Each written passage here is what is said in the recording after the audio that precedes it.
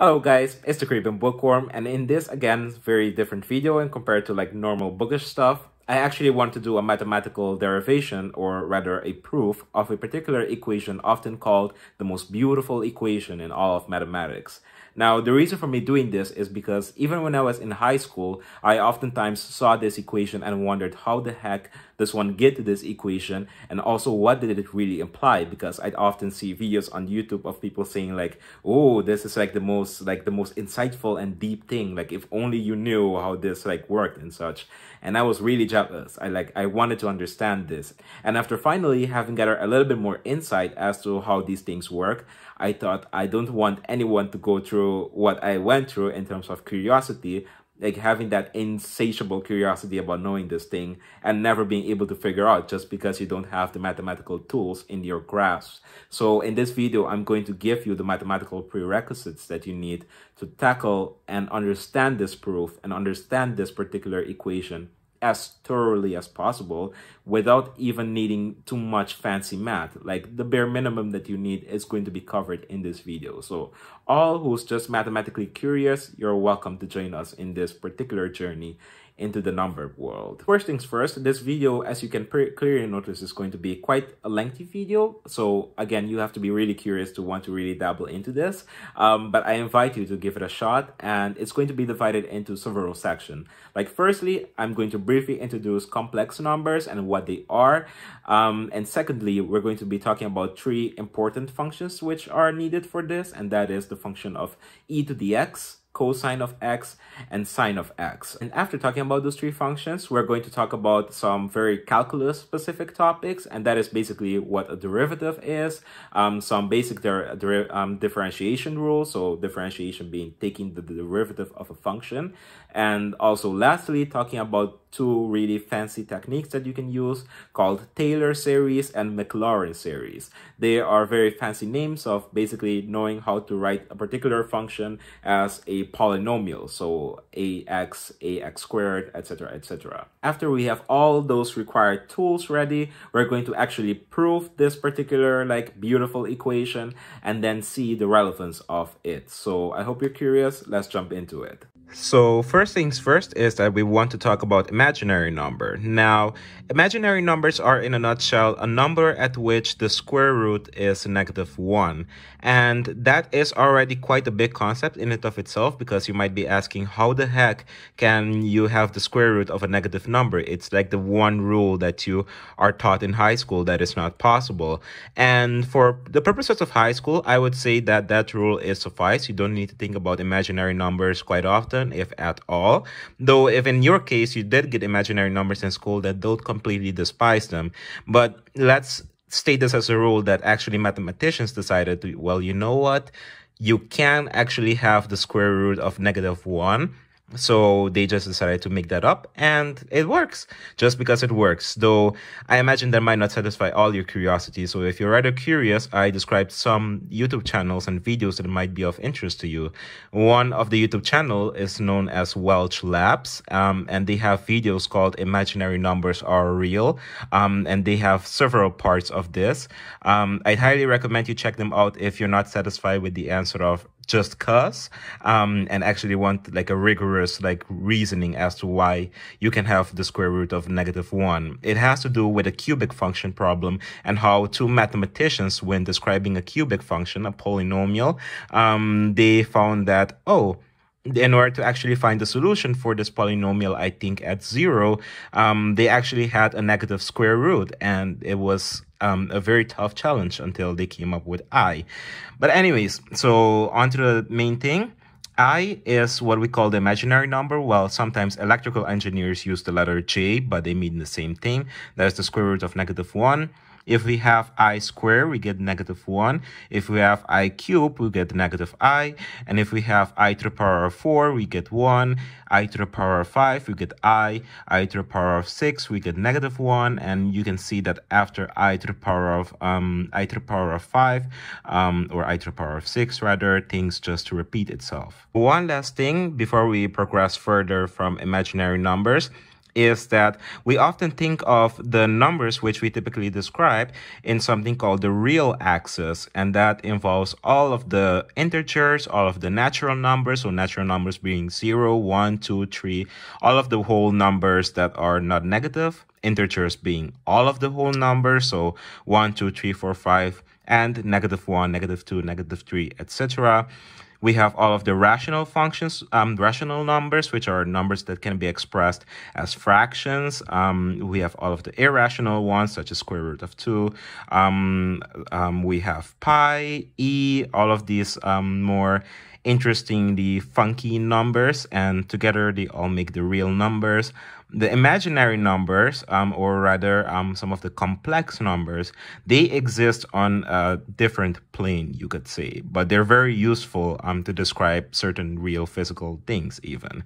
So we shall see that later on. Next up, we want to look at these following three functions, and that is e to the x, cosine of x, and sine of x. If you're curious as to why they are drawn this way in more specific detail, I'd suggest looking into the concept of unit circles. And it might take a little bit to get your head around, especially if you haven't gotten unit circles in high school. But with a little bit of pushing through and with some videos on YouTube, I think you will nail this topic down very easily. But in essence, e to the power of x is an exponential function, and that show you that the bigger x gets, the faster this function grows. Think of it, I saw an analogy somewhere on YouTube. Think of it as like something that eats food. It eats x, you could say, and the more x, or the more chocolates, say x equals chocolates, the more x it eats, the bigger its mouth gets. It's a very funny analogy, but it's a nice way to think about it.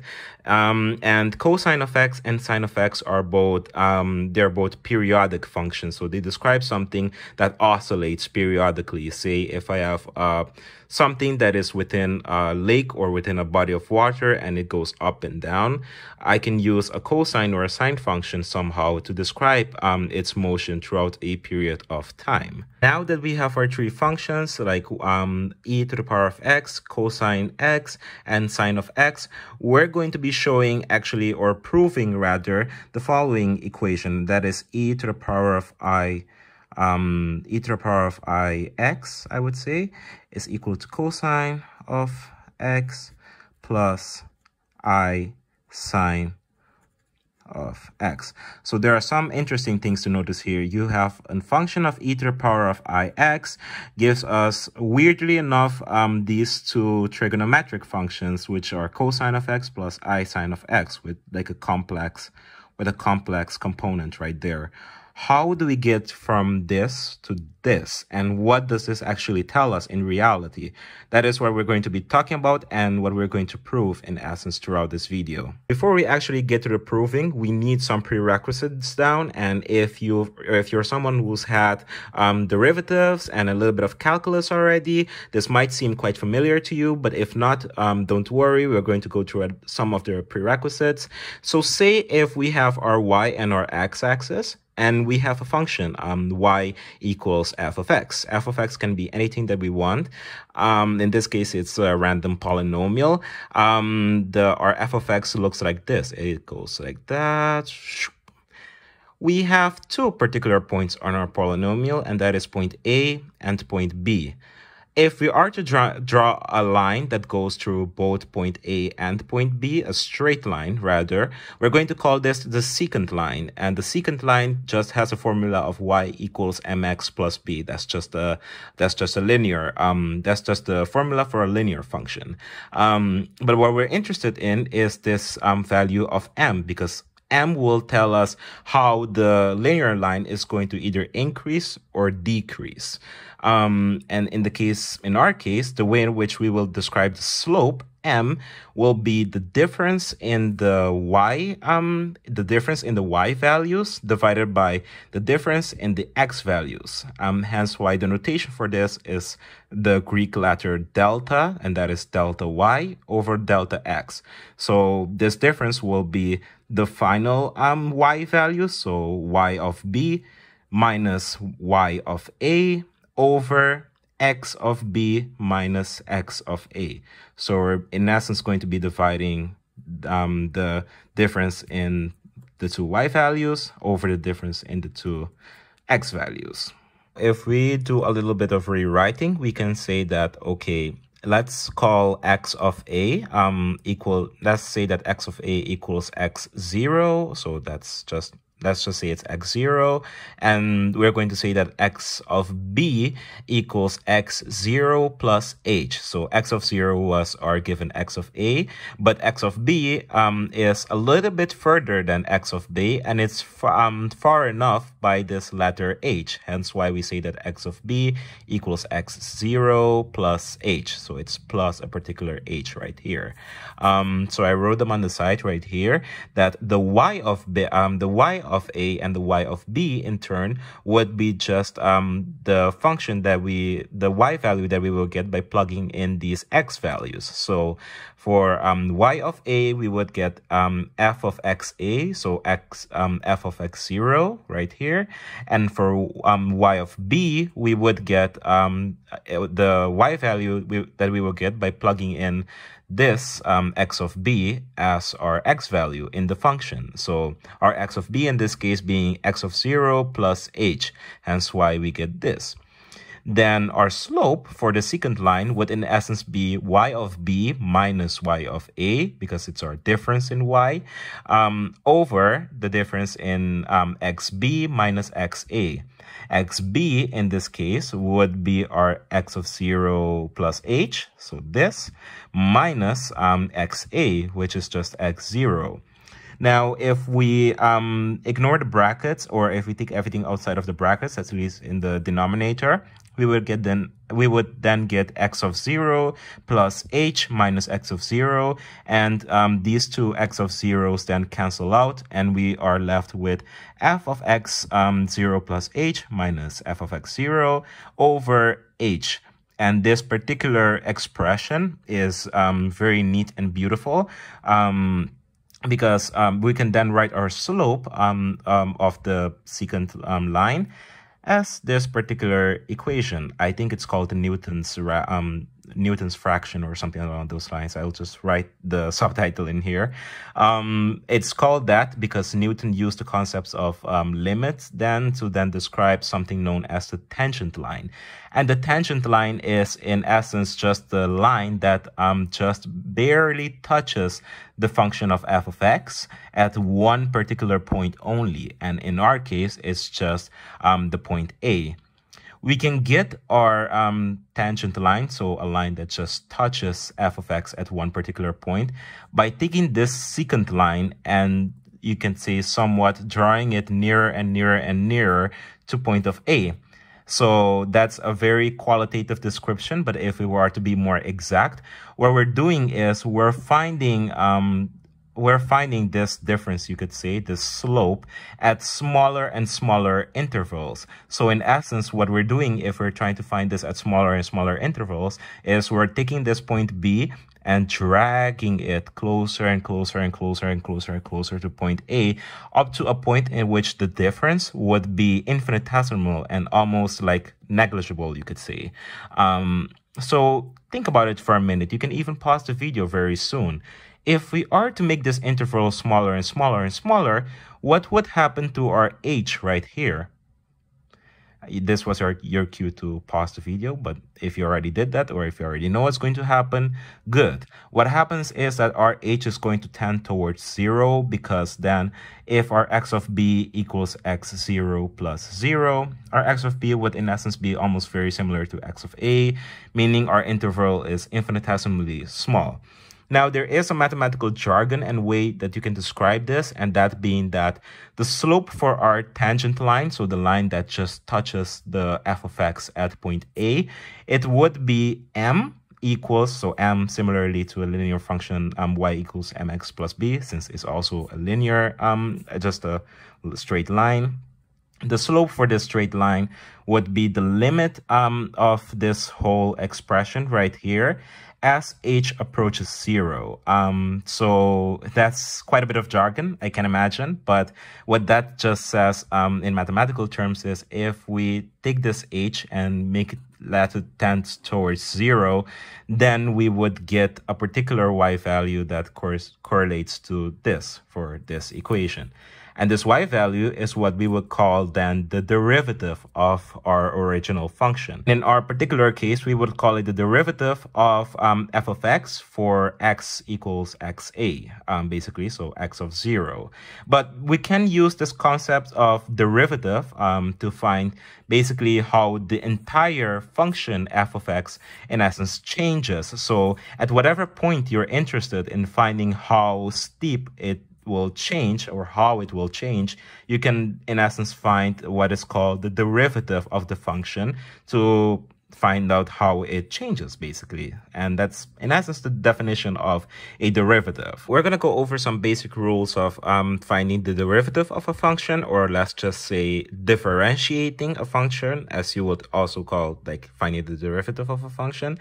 In order to differentiate a function, say we have our f of x equals a constant. So a constant could be just a number, like f of x equals 3, f of x equals 0, f of x equals e or pi. Like if it's just a number, then its derivative would just be 0 if you differentiate with respect to something.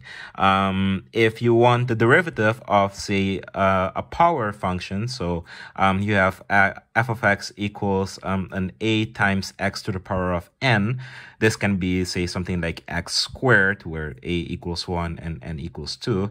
Then its derivative would be n, so the number that was up here, times what was in front, to the power of n minus 1, or x to the power of n minus 1. So if I were to just have, say, a function of x squared, its derivative would be 2 times x, and x to the power of 2 minus 1, that's just 1, so 2x would be its derivative then.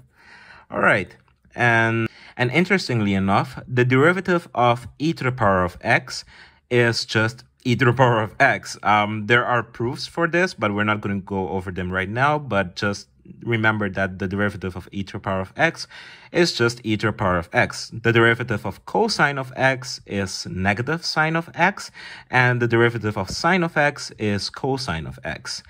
There are some other rules that are important in differentiating. There are quite a bit of them actually, but we just have to go over 3 of them very, very briefly. And that is, if we want to take, for example, the derivative of a function within a function, then we have to take basically the derivative of the overarching function times the derivative of what's inside here. So, for example, I did this as an example. If we have a function e to the ix, in our case, the overarching function is e to the power of something. Like we have e to the power of a random something up here. So we have to take the derivative of e to the power of something. And that just gives us, of course, e to the power of that same something. So e to the power of ix in our case. But now we have to multiply it by the derivative of what's inside. In our case, that is e to the that is ix. And the derivative of ix is like this particular rule that we described.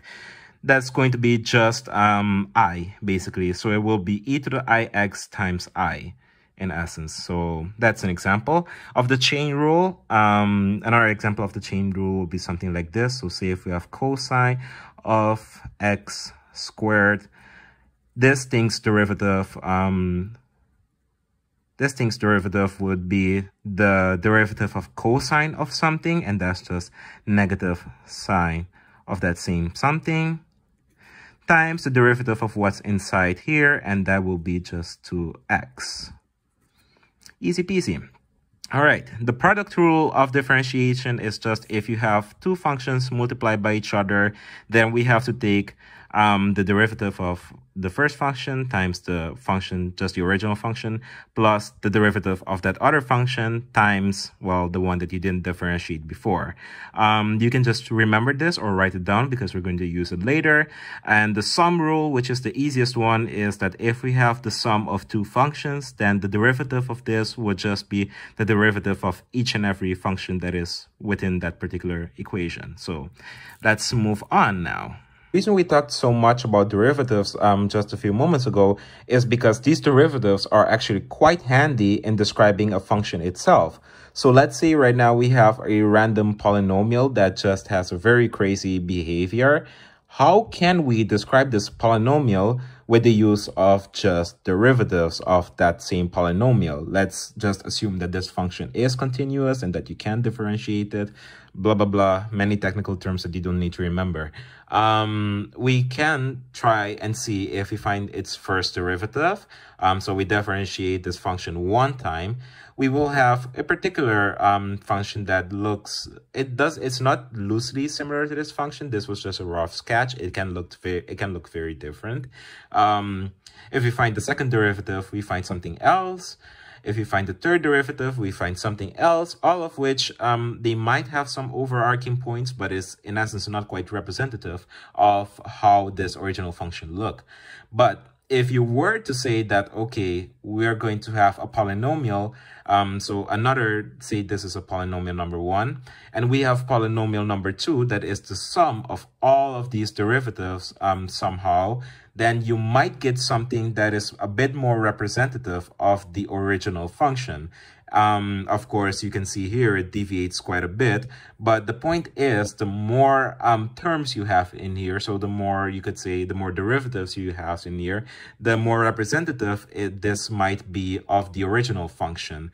So you can imagine if I have like 10 derivatives or something, like this might overlap even better with this given function. So keeping this in mind, there is a trick for finding this polynomial that very closely resembles our original function. And in essence, if this goes on to infinity, so you go on and have like infinite many derivatives, you can in essence represent this original function as an expression of these many derivatives. And that is what we're going to look at right now with something called power series. So power series are, in essence, say if we want our polynomial, which is going to be like an a of x plus a of x squared plus a of x to the power of 3, etc., etc. The amount of powers that we have just depends on what we want. Though preferably we want this to blow up to infinity. We're going to say that in order to find this polynomial that we want, this yellow polynomial, the sum of a constant to the power of n times x to the power of n, the sum of that with n equals 0 or sub n equals 0 as it goes to infinity will be equal to this. This might be a bit of a mouthful. If you haven't been exposed to the sum notation yet, it might seem a bit weird, but what this basically tells us is we're going to use this particular function starting from n equals 0, something to the power of something, as this goes on to infinity. So n1, n2, n3, n4, etc., all the way to infinity. That is basically what this notation is telling us. So if we do that at first, we get c sub 0, so a particular first constant, times x to the power of 0. X to the power of 0 or anything to the power of 0 is just 1, so you don't have an x in here, so you get just c sub 0, plus c sub 1 times x to the power of 1. X to the power of 1 is just x, plus c sub 2, x to the power of 2, that's x squared, c sub 3, x to the power of 3, and you do that and it goes on infinitely. We can describe that as a particular polynomial. If we have something right here in which instead of x, we have x minus a, but do the exact same thing otherwise, we would have a very similar polynomial expression, but instead of course, x, we have x minus a particular a term right here. This expression is something that can lead us to something known as the Taylor series of a function. So it's another way of writing the function, but in terms of polynomials instead of the function that we were given before. Now, what is important for us is actually finding these constants that you see here. So c sub 0, c1, c2, c3, etc., etc. And we can very easily find these by actually plugging in x equals a. And I can imagine you can see why, because no matter how long this polynomial goes, even if it goes on to infinity, if we plug in x equals a, then all of these will become 0, because x equals a will give a minus a, and that will be 0, and that will be any constant times 0. And it doesn't matter to the power of what it is, it will still be 0. So basically everything just falls out, and we get c sub 0. So basically, if we want to find the first constant, so c sub 0, that would just be f of 0. And actually, I've written that on the other paper even. You can literally see how if we plug in for xa, we will get the initial constant immediately. Now, what if we wanted to find c1 or c sub 1, the other constant? We can definitely find that. How we can find that is by taking the first derivative of this entire polynomial, and taking the first derivative, I've done it right here, step by step, will be taking the derivative of, well, each and every bit of the polynomial. So it's the sum rule of finding derivatives. And that will give us the derivative of this particular constant, and that would just be 0 since it's just a number, plus the derivative of this particular first term. And if you multiply everything inside here, you get c1 times x minus c1 times a. This is again the sum rule, because this doesn't have an x term, it will just be 0, and this will just be c1. So we will get then c1 plus the derivative of this, which will be using basically the chain rule in essence, because you will do then 2 times this particular thing times the derivative of what's inside, so times 1. That will give you 2c sub 2 times this minus n minus 1, so 2 minus 1, that's just 1. And you repeat that for every other term in the polynomial. So this will give you then, so now that you have the first derivative for this entire polynomial, you can say, oh, I can now easily solve for c1, for the first constant, if I say then that in this first derivative, x equals a. Because same thing as before, if I do x equals a, then I will get 0 in all of these terms. So aka, no matter how long this expression goes on, all of these things will fall out, and I will just get c1. So f prime a, so the first derivative of this function, as we put a as our x value, will give us the c1 constant.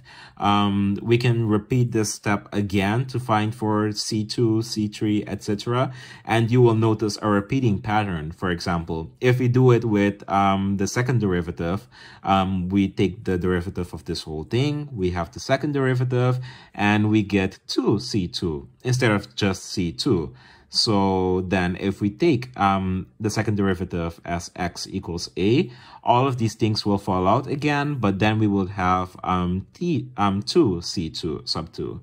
So c sub 2 will then be a half times the second derivative of fa.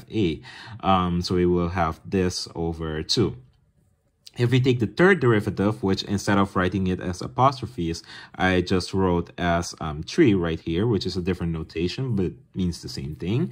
Then we will have, as our C3 constant, we will have the third derivative with x equals a, over 6, because we get 6 by the end, if you take the derivative of this particular thing.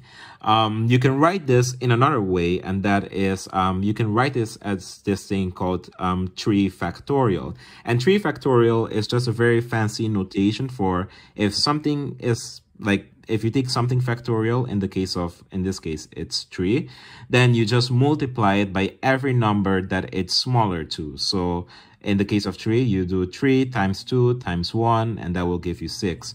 If it's 4 factorial, you get 4 times 3 times 2 times 1. If it's 16 factorial, you get 16 times 15 times 14, and that goes on much, much longer, and you get a larger number, but that's the gist of this notation, that it's factorial. You can notice repeating trends right here, and hence why you can even, by the way, do this for C sub 0, which doesn't have this particular notation. But if you do C sub 0, then you have that the zeroth derivative of f of x with a. The zeroth derivative would be just the original function. That would be f of x with x equals a, so f of a. And 0 factorial, this might seem very weird, but you can just plug this into a calculator and check it for yourself. 0 factorial equals 1, so you have then that c sub 0 is just f of a. So a very general way of summarizing this polynomial that we want is the polynomial p of x, we call it, will be the sum of the nth derivative with x equals a over n factorial, with n being the number of derivative that you take, times x minus a to the power of n, again, with n being the nth number of derivative that you take. And here you can see how we express it as it goes on and on and on.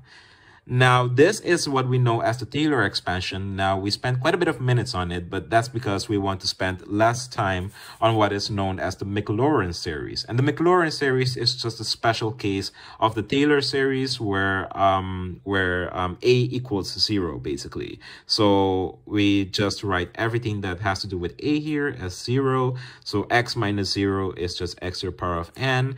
And instead of having like the nth derivative be with x equals a, it will be with x equals 0. So we get then that our polynomial will be the sum like this, but with f of 0, f prime of 0, just times x in our case, since the a falls out, with the second derivative, x equals 0 times x squared, etc. So if you write that down, then you can see that it's basically the same thing as the Taylor series, just without an a in our case. We're going to find the Maclaurin series for the three functions that we were talking about before. So e to the x, cosine of x, and sine of x. And if we have the Maclaurin series, then we can actually prove Euler's formula with that. Now we can use this information to find the Maclaurin series for the three functions that we talked about before. So these given three functions, e to the x, cosine of x, and sine of x, so that we can finally prove this particular weird expression and how there's a correlation between the two.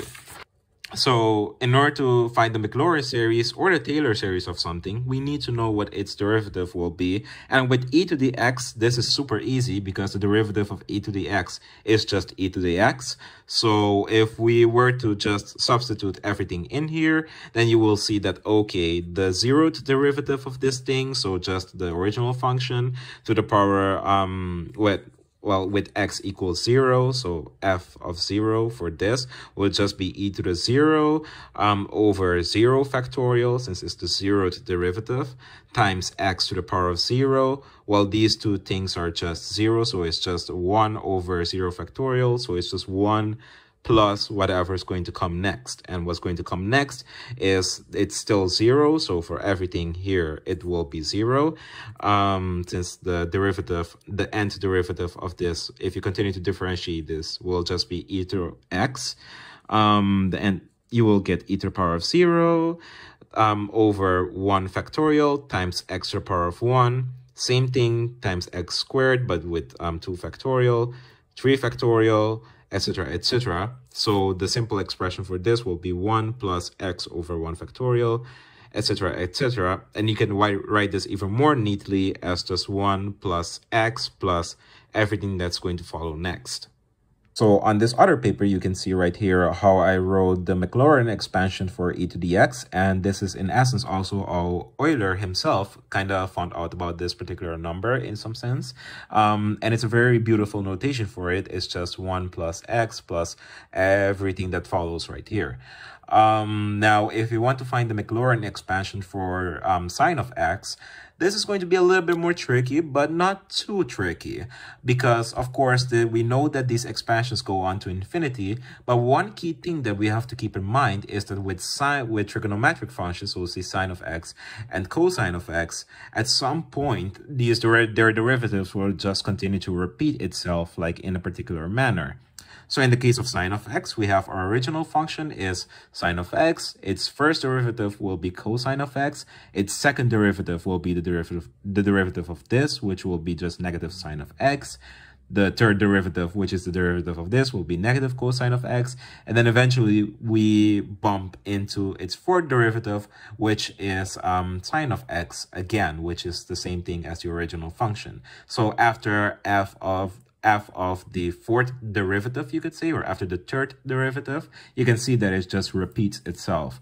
So with the Maclaurin series, we remember that we want to find it for the case of this being 0, and that will give us up to the fourth derivative. For the first thing, the 0th derivative, we will have 0, and then we will have for the first derivative 1, second derivative 0, third derivative -1, and fourth derivative 0. You can pause this again and check it if you want to more slowly digest it.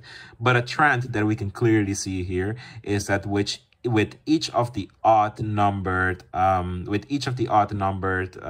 cases, we will have a particular value, but with the even numbered cases, we will have 0. So we know that in the Maclaurin expansion, we will have something times 0 in the numerator, so it's going to completely fall out. Hence why in the Maclaurin expansion for this function sine of x, here I wrote everything down just for clarity's sake, but if you look at the even terms, they all just fall out. So for example, with the case of 0, this is a little bit of a mistake right here in my writing. So this is supposed to be 0 factorial, though it is 1, but still. In the case of 2, that's going to be 0, 4, 0, 6, 0, etc. So we're going to see that the Maclaurin expansion for sine of x is going to be x minus x cubed over 3 factorial plus x to the power of 5 over 5 factorial minus x to the power of 7 over 7 factorial, etc. And this is a repeating trend. You can see two repeating trends again. You can see that with the odd numbered derivatives, you actually have something while the even ones fall out. And you can also see that it's going to be a plus minus exchange every time. So you have right here x minus the third derivative part plus the fifth derivative one minus again here. So you can kind of guess how it's going to continue to go out. Like it's going to be right here plus x to the 9th over 9 factorial minus x to the 11th over 11 factorial, etc., etc., etc. Now for the cosine case, with the cosine, it's going to be almost a very similar scenario to the sine of x1, because after the third derivative, it's going to repeat itself, which is very nice. You can take a look at this for yourself. Take it all in, because I'm not going to talk to the whole thing. But the conclusion that you can get after writing this whole thing down and calculating it is that in this case, we have a very similar scenario to the sine of x, but the only difference being that in our case, in the cosine of x case, it is the even number derivative that are going to show up and the odd ones that are going to fall out. Basically the opposite of this first case. So if you look at the Maclaurin expansion for cosine of x, again, I wrote everything out here for clarity.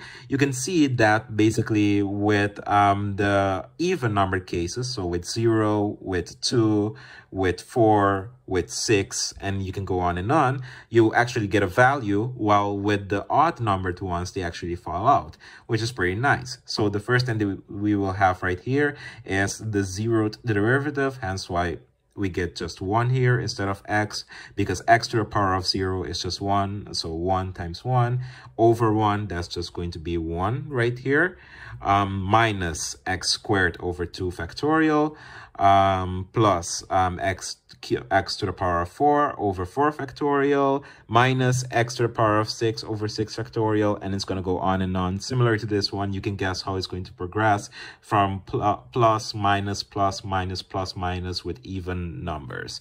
So this is basically what we have, and we can now finally go into the actual proof for the function. So we have our three Maclaurin expansions right here for e to the x, sine of x, and cosine of x. And now we can actually try to work with trying to find the proof.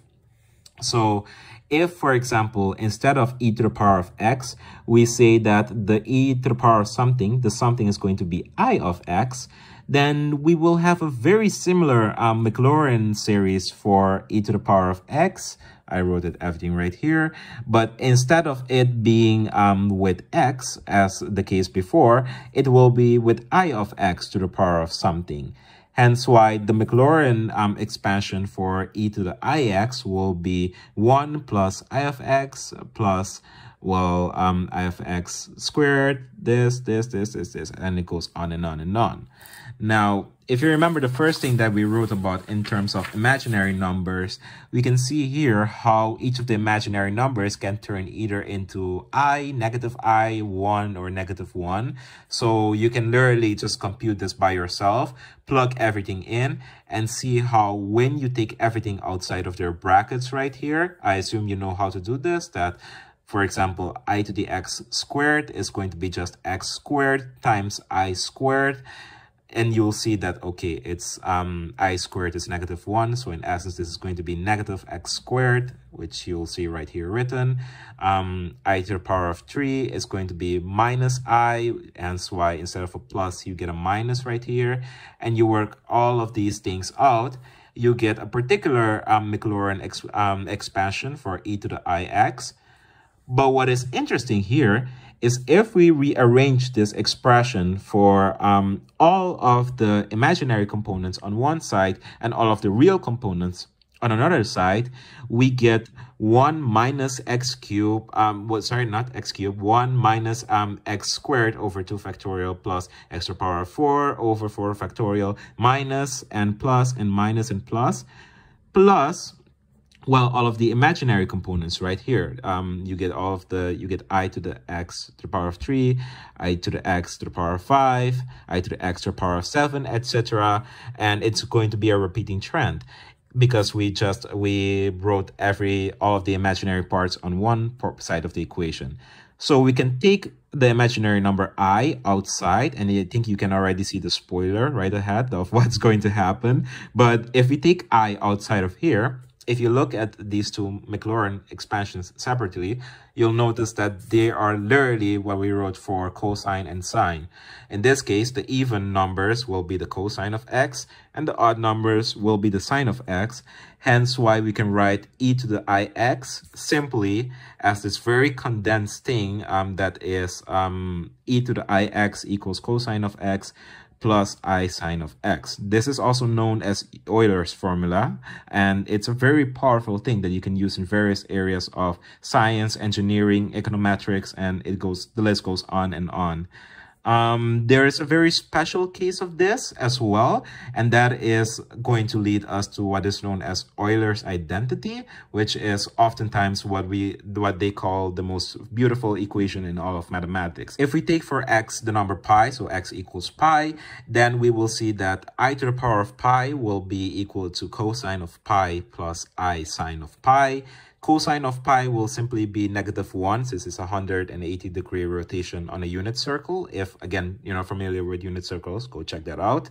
And plus I sine of pi. Sine of pi is just 0, so this whole thing, this whole imaginary component is just going to fall out.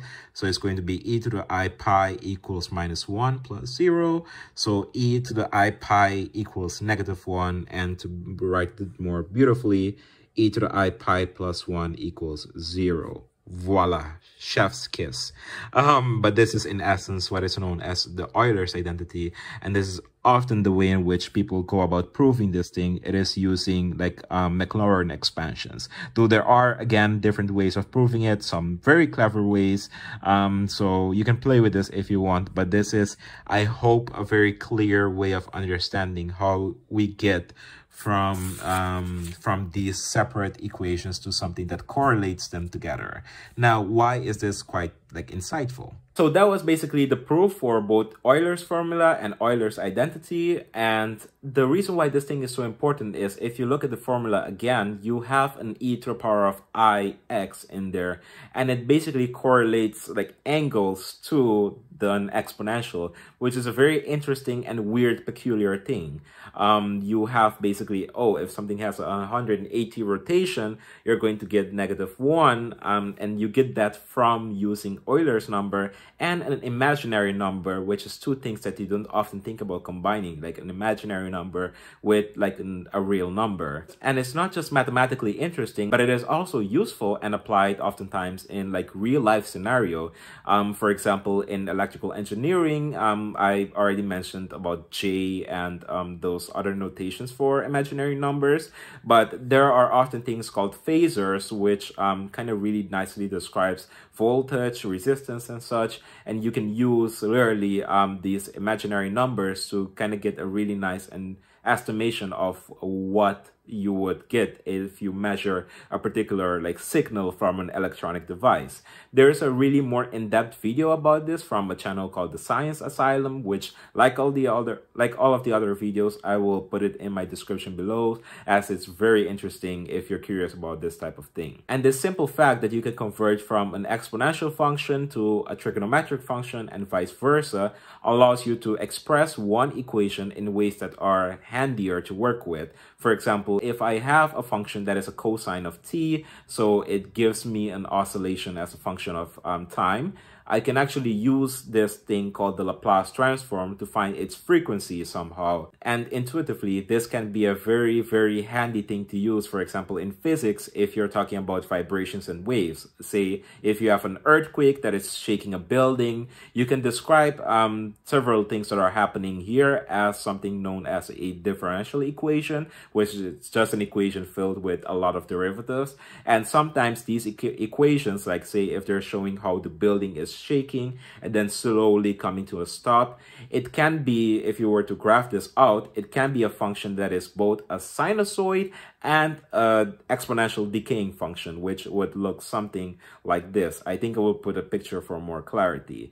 This thing we just called the Laplace transform allows you to take the exponential bit from the sinusoidal bit, and you can actually have a clearer picture of what the heck is happening. Similarly, you can use another operation called the Fourier transform, which basically allows you to take a sinusoid that can look really crazy or just any oscillating function. So say if you have like a lot of people talking in a room, you can take all of this noise and split it up into different sinusoid function, and you can clearly see, where is like the A tone, like if you like music, like where is the A note like in this graph, or where is the B flat, or where is this, or where is that, which is very nice because this kind of makes your life much easier, and especially if you're using computer to figure things out. And lastly, besides like electrical engineering or fancy techniques that you can use to analyze your data for something, this particular like identity or formula often comes forth in fundamental physics, like in quantum mechanics. Like oftentimes you will see things such as the Schrödinger equation, which tells you like what is the total energy of a particle given like certain conditions. You can literally see the complex numbers popping by, and particularly things that has to do with E. So whenever you see this in there, you know that, for example, the Schrödinger equation itself, which describes like the wave function or the probability distribution of a particle, you can literally describe this in terms of its oscillation in the real axis and the imaginary axis. I will put a GIF of this, like for clarity, somewhere around here.